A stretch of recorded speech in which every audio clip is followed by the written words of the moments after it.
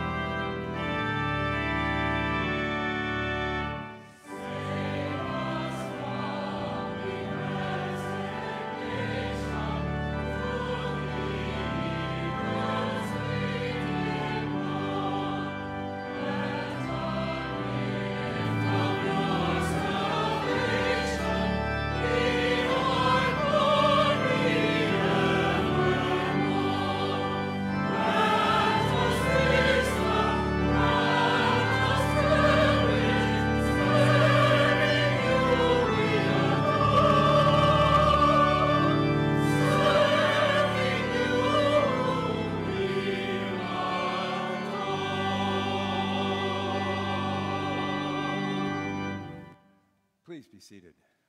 Good morning and welcome to St. Mark's Lutheran Church. Today, on the third Sunday after Pentecost, Jesus calls all who do God's will his family. By grace, we are all members of the household of God, members of Jesus' family. A warm welcome to any visitors who are worshiping with us this morning. Your presence among us is a blessing to us. I have some sad news to share with the congregation. Carl Seppmeyer, whose name has been on our prayer list for some years now, and the father of Eileen Dunlap, passed away early Friday morning. We will be giving thanks for Carl's life in the prayers this morning, and would ask that you remember Eileen and the extended Seppmeyer and Dunlap families in your prayers. June is the Instruments of Praise month. Every week we have a different instrumentalist helping accompany us and giving praise and joy to our worship service. And today we want to thank James Churchill for being with us. Thank you for sharing your gift of music with us this morning, James. Finally, for those of you who have been joining us online and have never been to St. Mark's before, I would encourage you to join us for worship at 8:30 or 10:30 in person, or email us or call us in the church office that we might be able to connect with you and get to know you. We've come to worship our Lord. Let us quiet our hearts now as we prepare for worship. Blessed be the Holy Trinity, one God, the God of manna, the God of miracles, the God of mercy. Amen.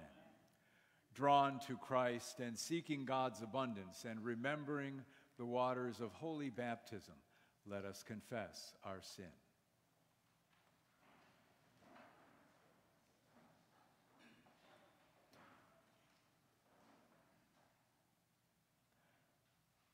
God, our provider, help us. It is hard to believe there is enough to share. We question your ways when they differ from the ways of the world in which we live. We turn to our own understanding rather than trusting in you. We take offense at your teachings and your ways. Turn us again to you. Where else can we turn? Share with us the words of eternal life, and forgive and feed us for the life of the world. Amen. Beloved people of God, in Jesus, the manna from heaven, you are fed and nourished. By Jesus, the worker of miracles, there is always more than enough. Through Jesus, the bread of life, you are shown God's mercy. You are forgiven and loved into abundant life. Amen. The grace of our Lord Jesus Christ, the love of God, and the communion of the Holy Spirit be with you all.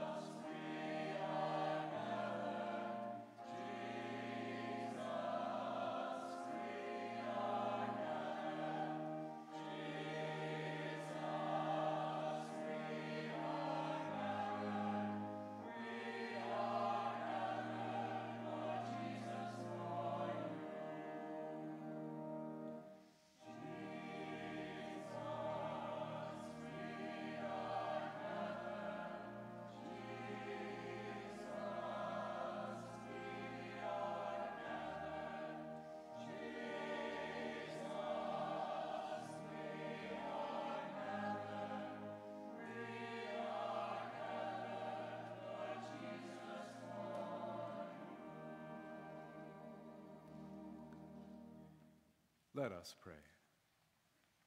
All-powerful God, in Jesus Christ you turn death into life and defeat into victory. Increase our faith and trust in him, that we may triumph over all evil in the strength of the same Jesus Christ, our Savior and Lord. Amen. Please be seated.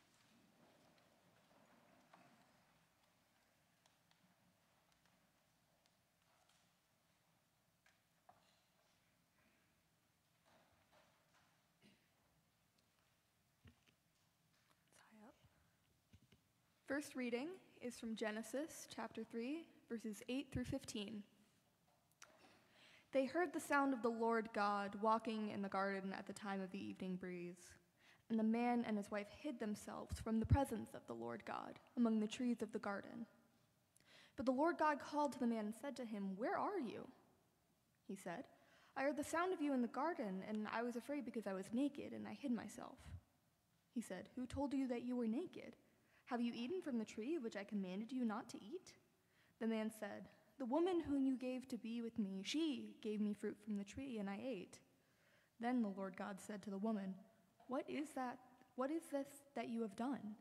The woman said, "The serpent tricked me, and I ate."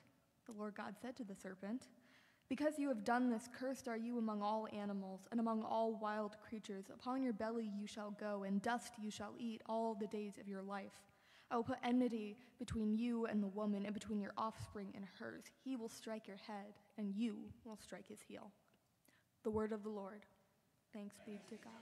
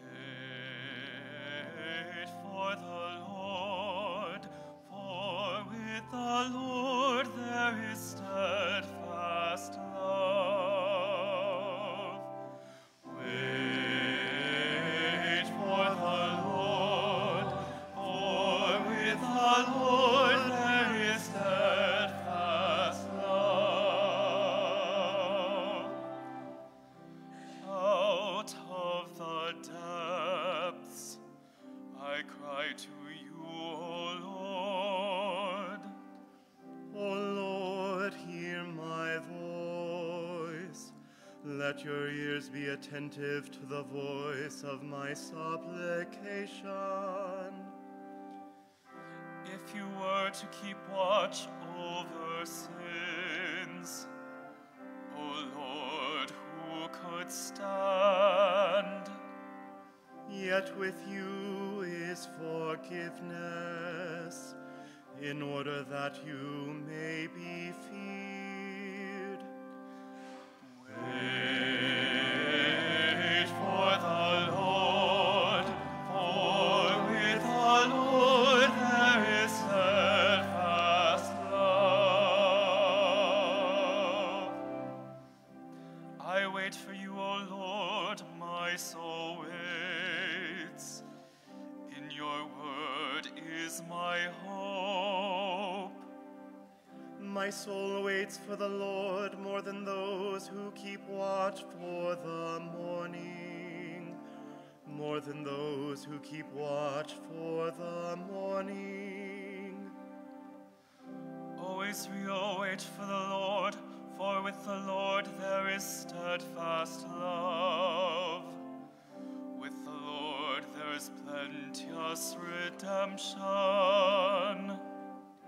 For the Lord shall redeem Israel from all their sins.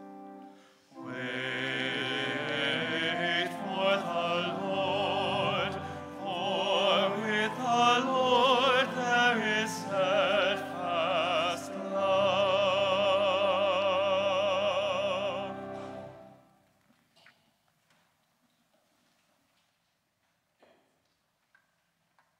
Second reading is from 2 Corinthians chapter 4, verses 13 through chapter 5, verse 1.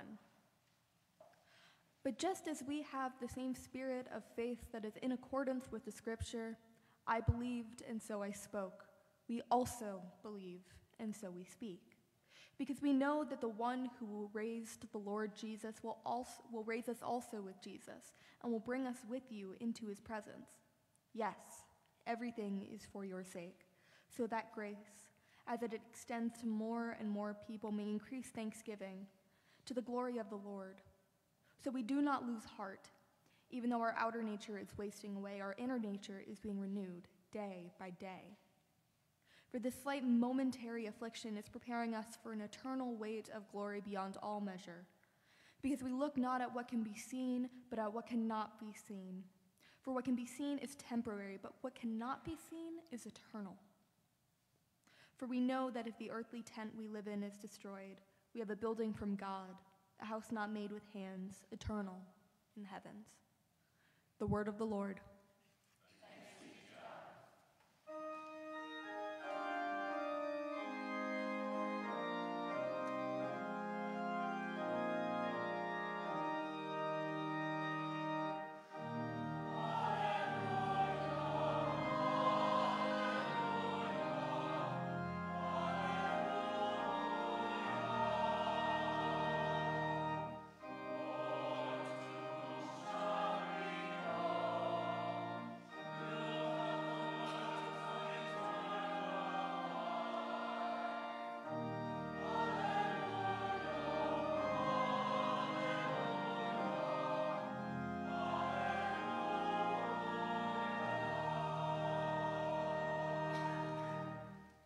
The Holy Gospel according to St. Mark, the 3rd chapter.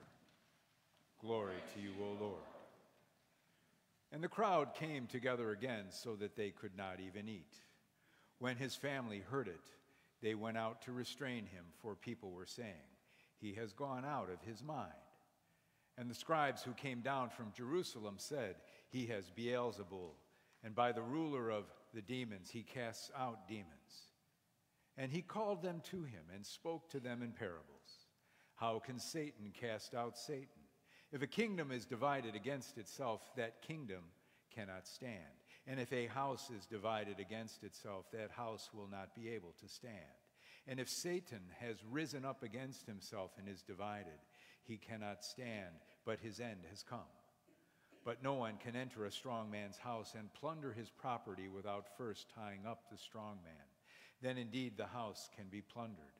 Truly I tell you, people will be forgiven for their sins and whatever blasphemies they utter. But whoever blasphemes against the Holy Spirit can never have forgiveness, but is guilty of an eternal sin. For they had said, "He has an unclean spirit." Then his mother and his brothers came, and standing outside they sent to him and called him. A crowd was sitting around him, and they said to him, "Your mother and your brothers and sisters are outside asking for you." And he replied, "Who are my mother and my brothers?" And looking at those who sat around him, he said, "Here are my mother and my brothers. Whoever does the will of God is my brother and sister and mother."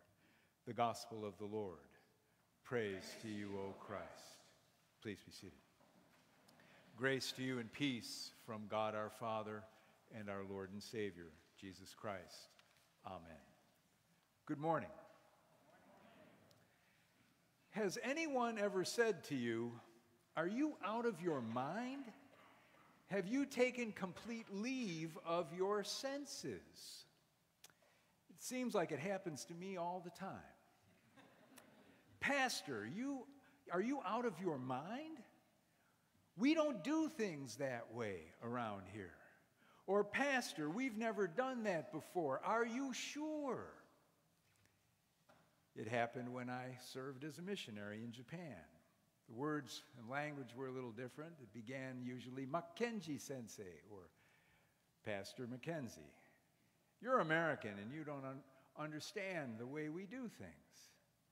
I've often found out that this is used by folks who don't want the pastor to rock the boat too much.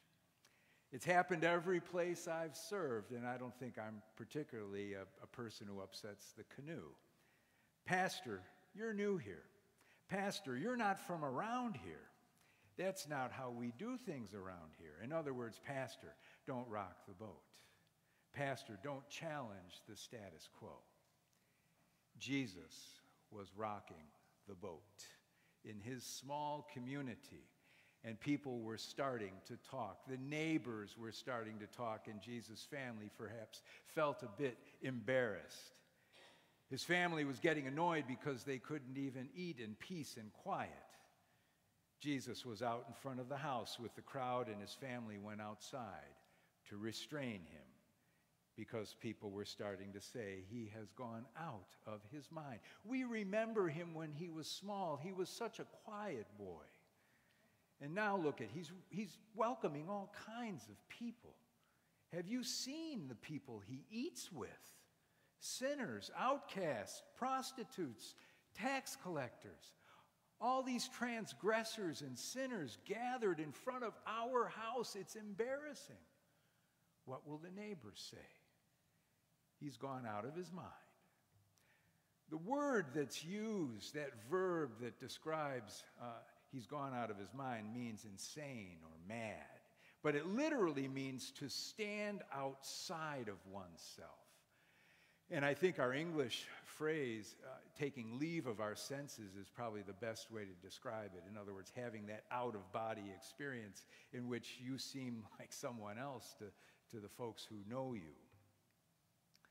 And so, thinking that Jesus was insane or possessed, the family called the scribes from Jerusalem to come down and assess Jesus, to do what today we would call an intervention on Jesus.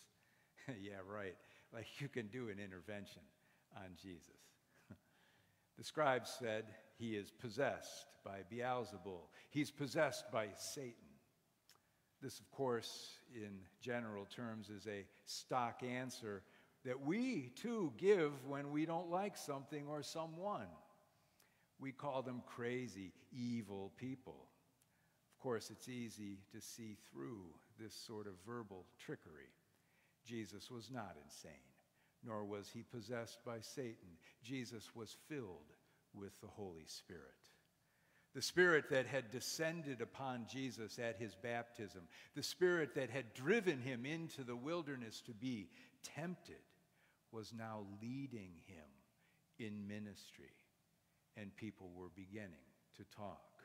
The same Spirit leads us in our ministry because the same Spirit is given to us in our baptisms, and we are filled with the Holy Spirit. Indeed, this font that I have been pointing to every Sunday since Pentecost, in the shape of a dove, reminds us that the Spirit is always above us, leading us, around us, dwelling in us, and seeking to guide our lives and our church's mission.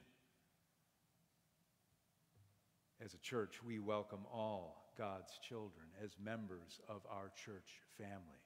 The outcasts, the sick, the struggling, the addicted, the oppressed, the weak, those who are seen as unclean or different, or even in some eyes, evil people. We call all people members of God's family, for that is what we have been called, for we are each forgiven sinners. Each of us are sinful people who know the forgiveness and joy of Jesus. Indeed, that's what brings us into this holy space again each Sunday, so that we might feel joy and renewal, so that we might lay those burdens aside that we are carrying, or that we might seek the leading of God's Spirit in our lives. We are to welcome others as Jesus has welcomed us. Pastor, are you out of your mind? This is what people continually say when I preach God's love for all people. Jesus commands his followers to love as he has loved us. Yet in our world, in our nation, in our communities, we continue to be a house divided, using Jesus' words. All of us know that those words are profoundly important in American history.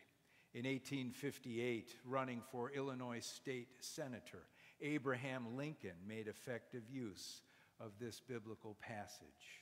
saying about America, a house divided against itself cannot stand.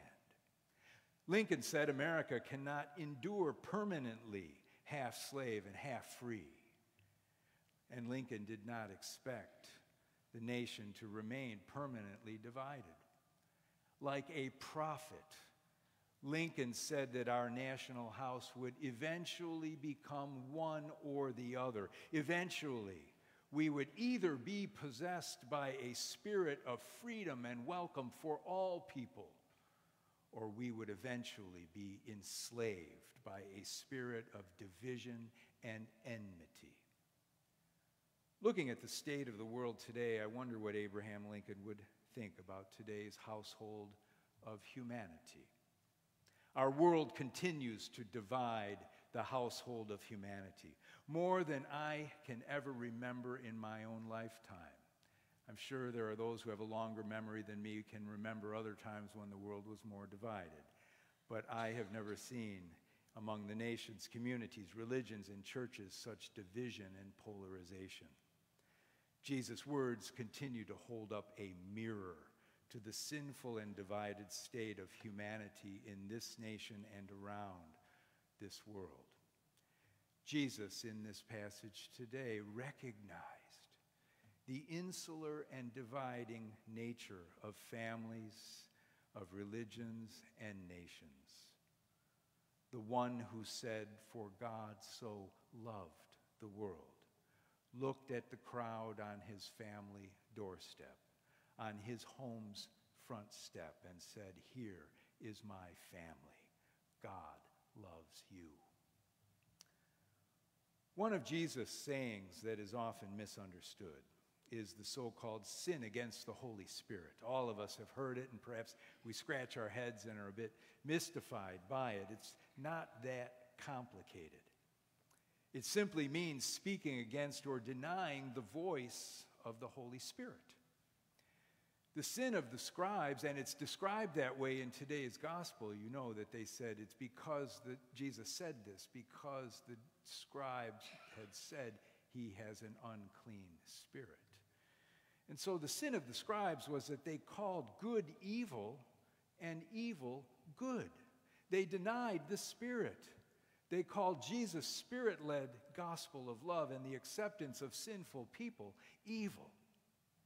So Jesus said it is unforgivable to call the good things of the Holy Spirit evil.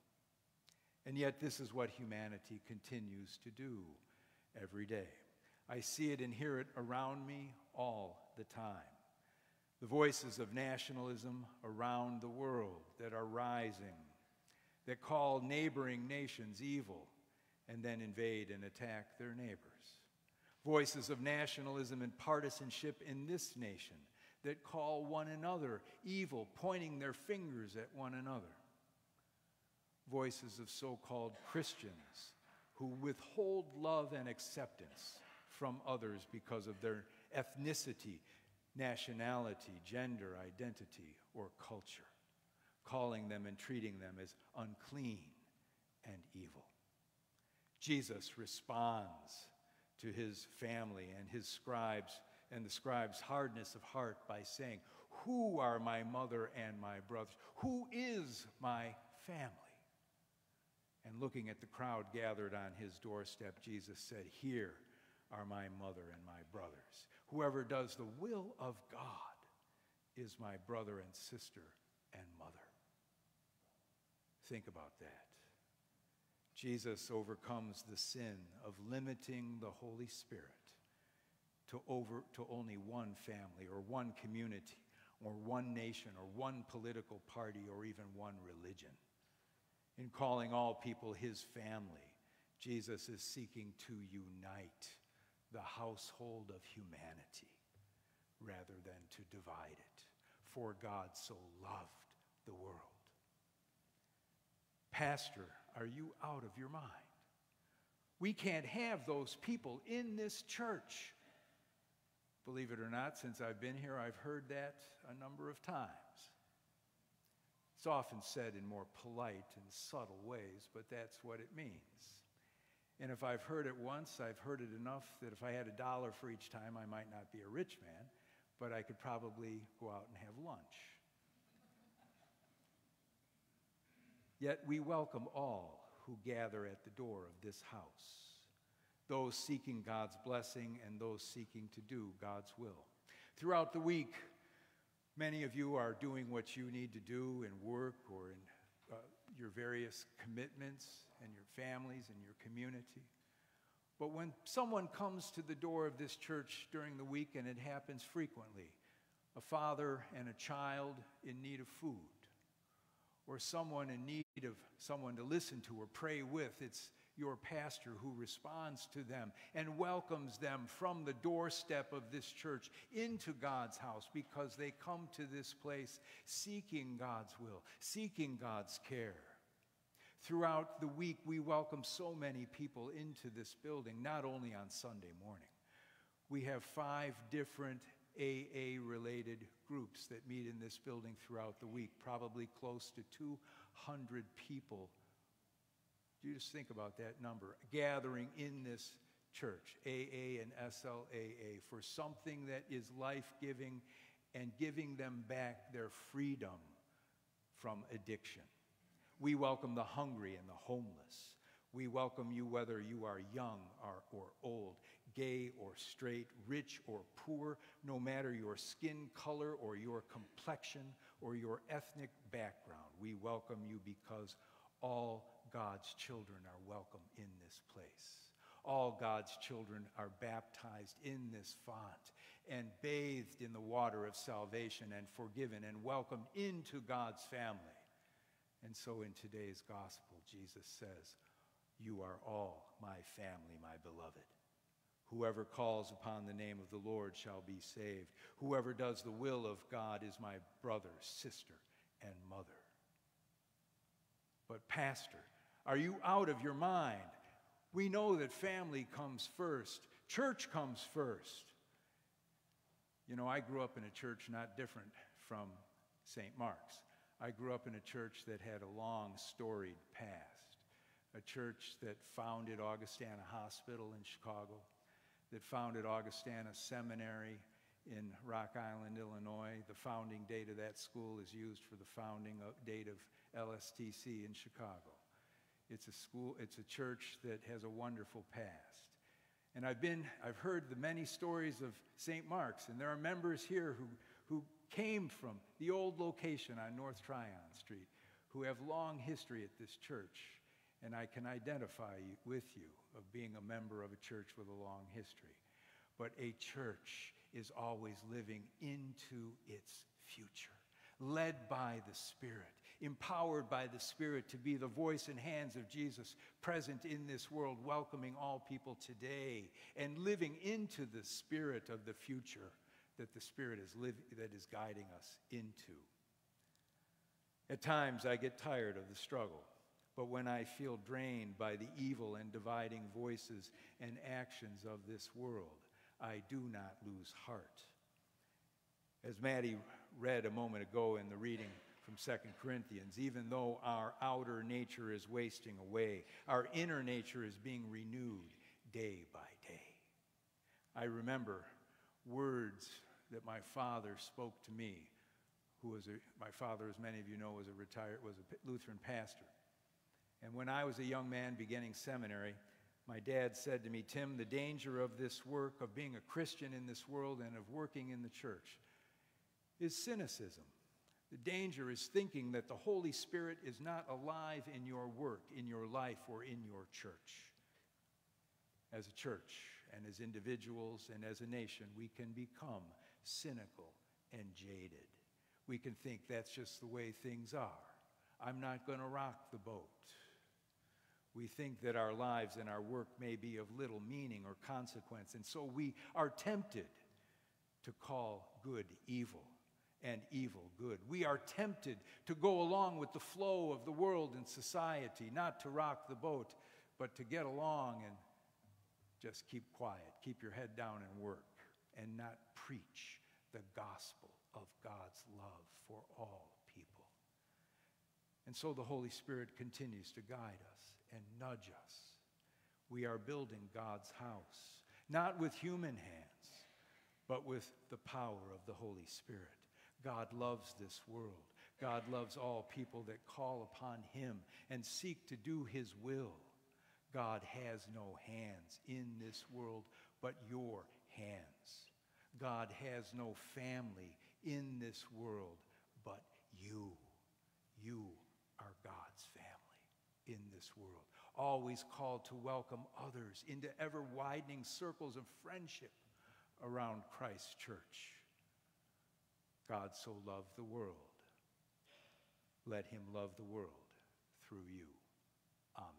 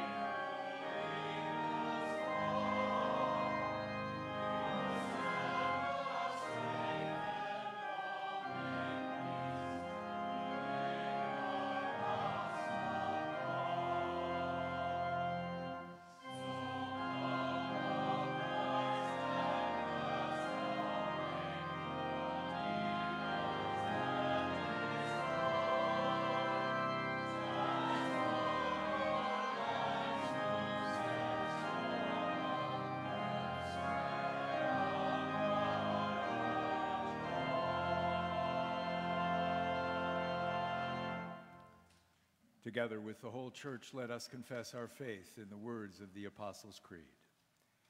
I believe in God, the Father Almighty, creator of heaven and earth.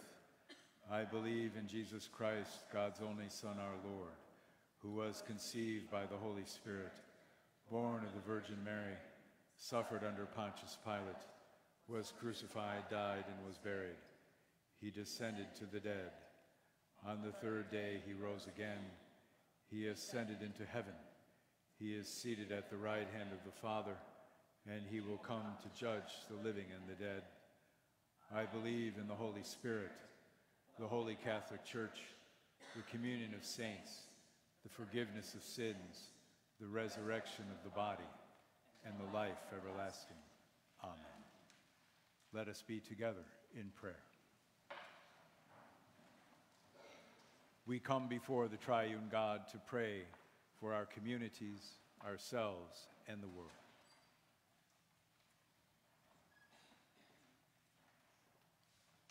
Lord God, as we go about our daily lives, help your church to see the world through the eyes of Jesus.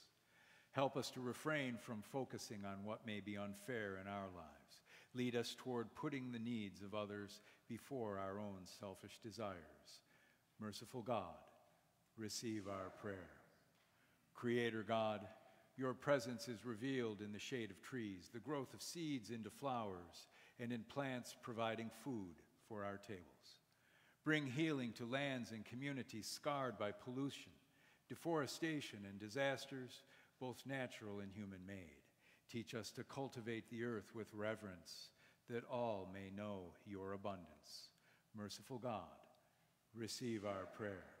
Gracious God, we pray for peace, especially in Ukraine, Israel and Gaza, Somalia, Sudan, and many other nations around the world affected by war and international conflict. Protect innocent civilians whose lives are upended and destroyed in these conflicts. Open the minds of all who lead and guide lawmakers, judges, and elected officials toward ending war, oppression, and discrimination. Merciful God, receive our prayer. Comforting God, hear the prayers of all who cry out to you from the depths of fear, despair, or hopelessness.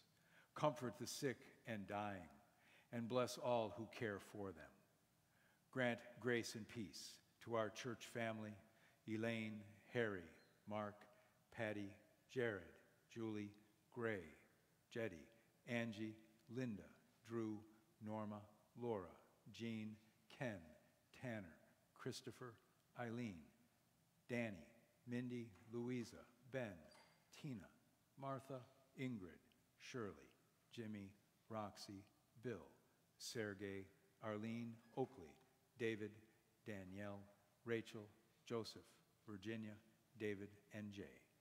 Merciful God, receive our prayer. Lord God, as we move into summer, and for many a somewhat slower pace, remind us to take a break when we can. Grant us rest from our labors, the time to enjoy the outdoors and night skies, and renewed energy. Merciful God, receive our prayers. Eternal God, we praise you that Christ prepares a place for us at the table in your kingdom. We offer you thanks for the life and witness of Elaine Dorton, wife of Edwin Dorton. Welcome Elaine into the blessedness of your eternal kingdom, and may she share in the inheritance of the saints in light. Strengthen and comfort the extended Dorton family with the sure and certain hope of the resurrection of Christ Jesus. Merciful God, receive our prayer. Eternal God, we praise you that Christ prepares a place for us at the table in your kingdom. We offer you thanks for the life and witness of Carl Seppmeyer, father of Eileen Dunlap. Welcome Carl into the blessedness of your eternal kingdom, and may he share in the inheritance of the saints in light. Strengthen and comfort the extended Seppmeyer and Dunlap families with the sure and certain hope of the resurrection of Christ Jesus. Merciful God, receive our prayer. Receive our prayers, O God, and come quickly to our aid through the power of the Spirit and the love of Jesus Christ. Amen. The peace of Christ be with you always. Let us share Christ's peace with one another.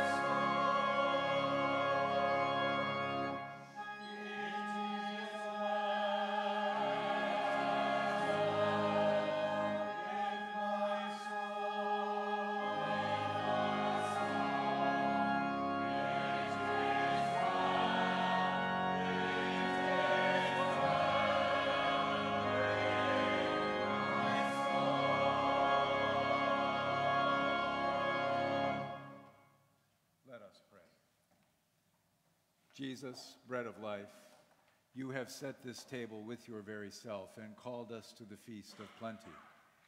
Gather what has been sown among us and strengthen us in this meal. Make us to be what we receive here, your body for the life of the world. Amen.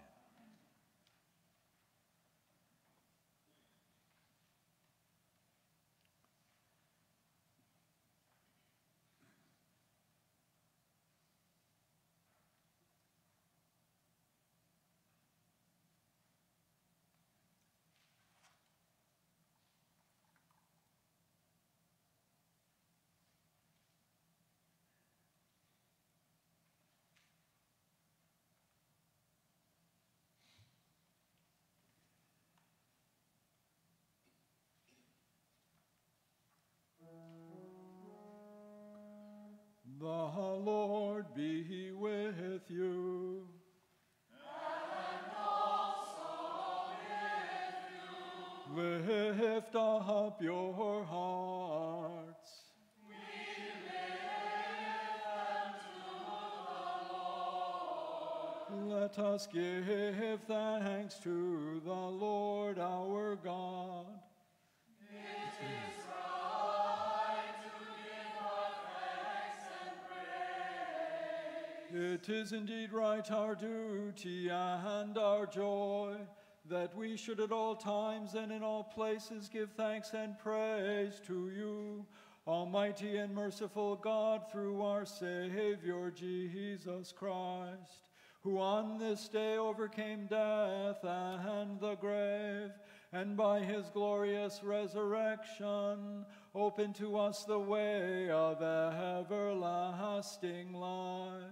And so, with all the choirs of angels, with the church on earth and the hosts of heaven, we praise your name and join their unending hymn.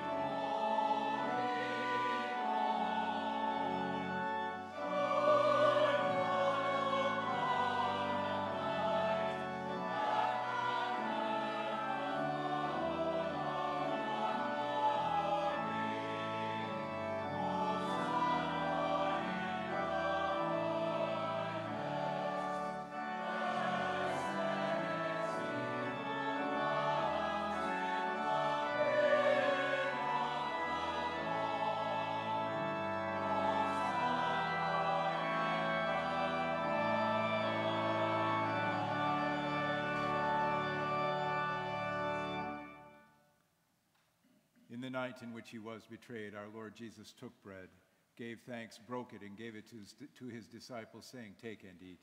This is my body given for you. Do this for the remembrance of me." Again, after supper, he took the cup, gave thanks, and gave it to all of them to drink, saying, "This cup is the new covenant in my blood, shed for you and for all people for the forgiveness of sin. Do this for the remembrance of me." Lord, remember us in your kingdom and teach us to pray. Our Father, who art in heaven, hallowed be thy name. Thy kingdom come, thy will be done, on earth as it is in heaven. Give us this day our daily bread, and forgive us our trespasses, as we forgive those who trespass against us. And lead us not into temptation, but deliver us from evil.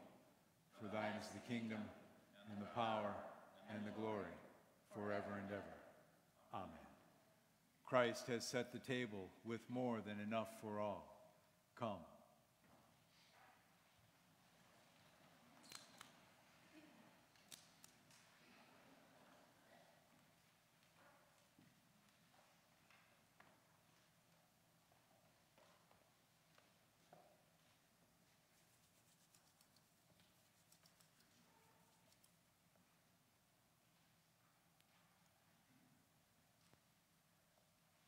Catherine, the body of Christ given for you. John, the body of Christ.